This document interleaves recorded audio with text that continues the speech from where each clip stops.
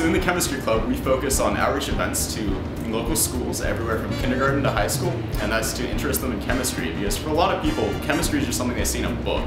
And we try and show them that it's a lot more than that. It can be explosive, it can be fun, it can be entertaining. And in addition to that, we try and help with networking for students here at Davis, and that can be anything from just introducing them to professors in the department to also introducing them to their classmates.